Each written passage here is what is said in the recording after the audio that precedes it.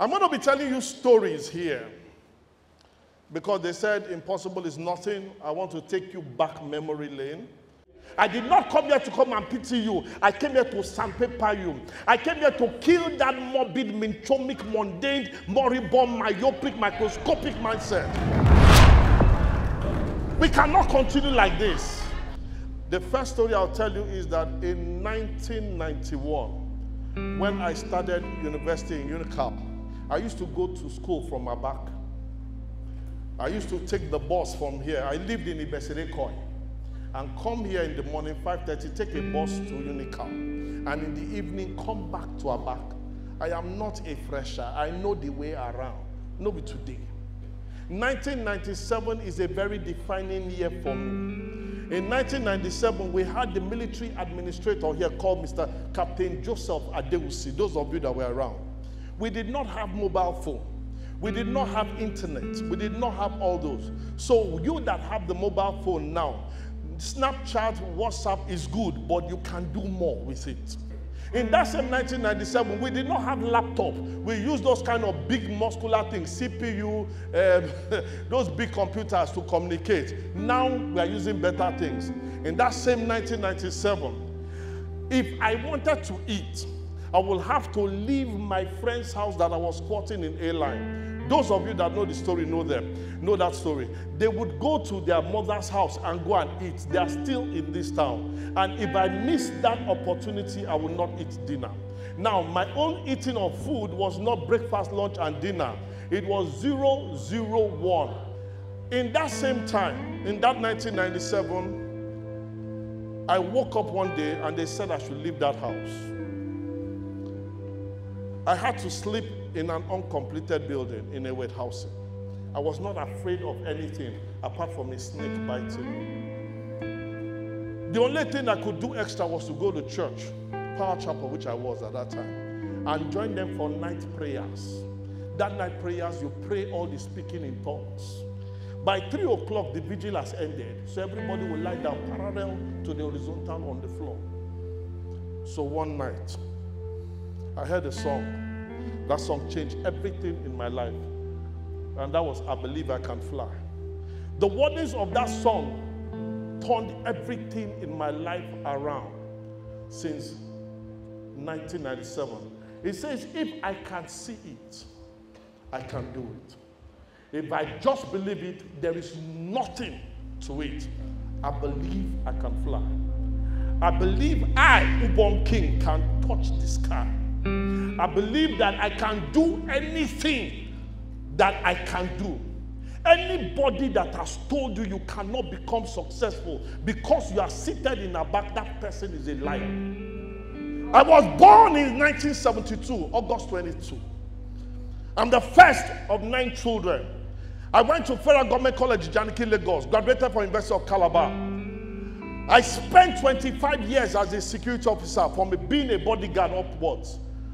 I am an alumnus of the Lagos Business School. I'm even a member of the Governing Council. I have done security in the banks. I've done in oil and gas. I've done in telecoms. I've even risen to professional level in security in the region, that is in Nigeria and West Africa. I have risen to that level. But 4 years ago, I said no.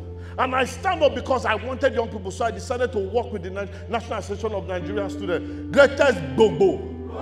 I came here because I needed to identify with you. Because if I don't teach you what I know, then you will have to suffer longer. I have to be able to communicate effectively. And I saw the accolades coming my way, but a lot of people don't know some things. That when I was 13 years old, I lost my father, who died at the age of 39. My father died at the age of 39. I found out that my father had a second wife. My mom had 4 to 5 children. My stepmom had 4 children. So we were in a 3-bedroom flat. And at night, my mother would talk to all the children. Defend your house. Don't let anybody take this out. So in the night, in my dreams, I'll go to China and go and learn how to fight Kung Fu. Because I want to beat my brother. I did not know that my stepmother was talking to her children that in defend your house. So my brother will go to Russia, go and learn kickboxing. In the morning, it's Battle of Musanga. We must fight in that house. Why? Because our mothers have been talking to us. Be careful what people tell you. Be careful what people tell you. We create enmity because of what we hear. My mom disowned me at the age of 19. I had nobody to take care of me. Nobody. I decided that I was not going to be a failure. I went to Lagos. I worked in a fashion house. I slept there on the floor 3 months. On the 4th month, I came back to school. It affected my grades. I came out of Unicam with a 10th class, extra year, and NYSC did not post me. How bad can it get? I was considered a failure. But one of my friends said something and I love. He said, even if you give up, make sure you are looking up. Because if you can look up, you can get up. Don't let anybody put your face to the ground. I beg you, fight another day. Fight another day. I know that COVID blew some people with some heavy punches, but I'm begging you, please fight another day. If you are going to fight another day, please raise those hands up. Let me see you. And as your hands have gone up, it will not go down. The strength to keep fighting will come upon you. I have scars on my back. I have bruises. I have pains on my leg. I've lost my voice many times, but I said, no, I will do it one more time. My mentor and uncle, the 11th president of India, said, a dream is not what you see when you sleep. A dream is the one that does not allow you sleep. A dream is not what you see when you sleep. A dream is the one that will not allow you sleep. If you are sleeping at night, you don't have a dream. A dream will wake you up by 2 a.m. Your eyes will be clear. A dream is the one that will provoke you. You will not sleep. When Uko told me he wanted to do thinkation, I said no problem. I knew that sleep was going to leave him, whether I liked it or not. It's a function of time. And he has not slept. Today, you will just see the result of hard work is more work. So welcome to my level. Welcome to my level. Welcome. If you are still sleeping, then your dream is not big. If you are still sleeping, your dream is not big. It's poor people that just sleep. A rich man doesn't sleep. While men were sleeping, transactions were going on. A little sleep, a little slumber, so shall poverty attack you. The difference between a rich man and a poor man is what they do. The rich do not have 25 hours. The poor do not have 23 hours. They have the same amount of time. It's what you do with your time that matters. When you want to succeed as bad as you want to, you must start thinking like a soldier. A soldier has to attend drills in the morning, attend drills at night. People ask me, Ubong King, how do you succeed? What are your habits? I say, me, I study 2 hours in the morning, 2 hours at night. I am a voracious reader. If you don't give me information that I don't dissect, I pieces it, I compartmentalize it. You need to get that discipline. It takes 21 days to form a habit. What COVID has done, COVID formed a new habit of laziness. So if you want to succeed, unlearn that poverty and learn success. Every child that is born came with 2 things. And that is the fear of a loud noise and the fear of falling down. If you are poor, you learn to be poor.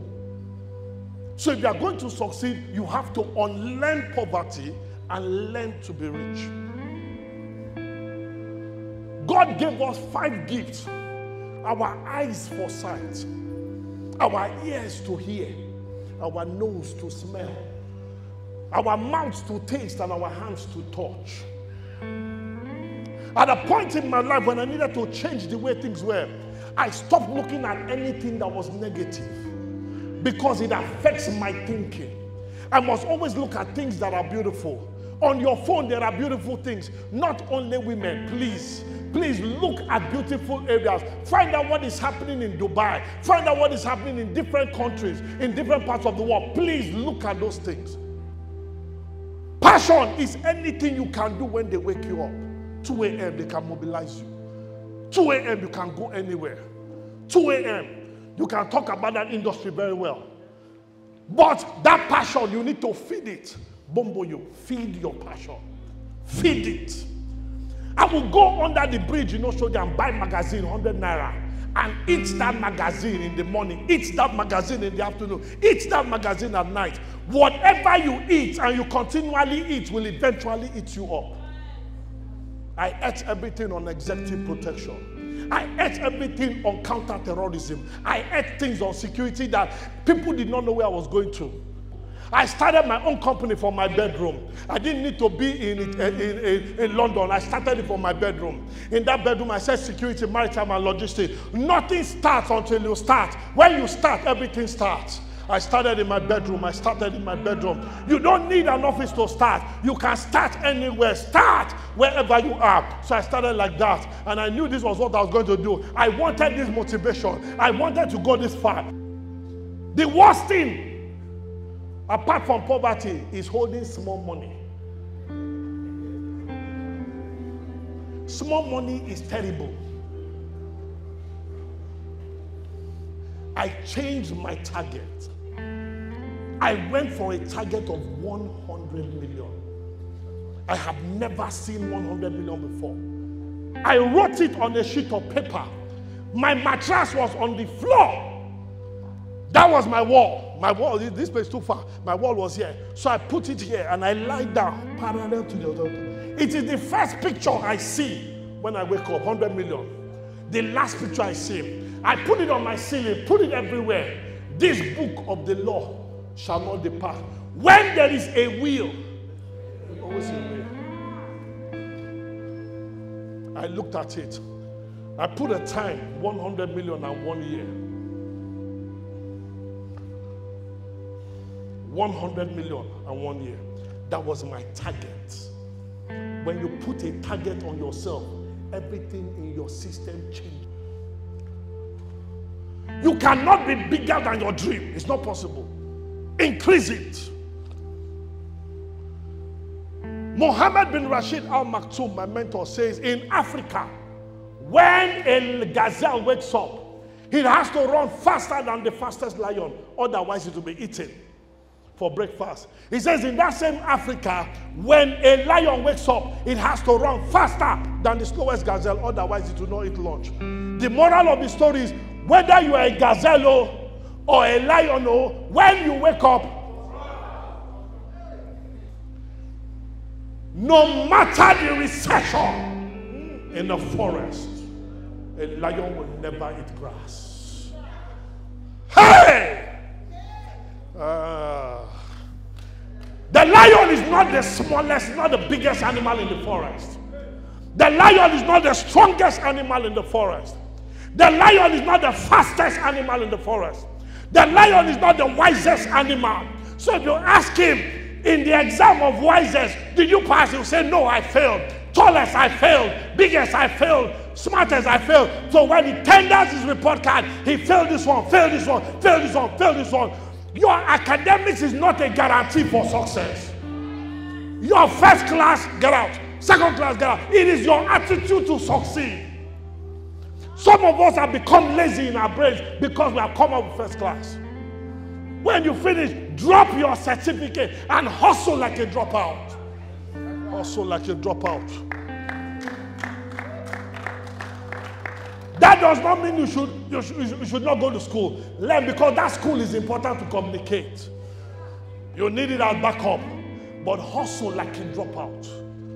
Hustle like a dropout. A wise man said, I'm not afraid of an army of lions led by a sheep, but I'm afraid of a pack of sheep led by a lion. If I get you to become a lion, you will win in future.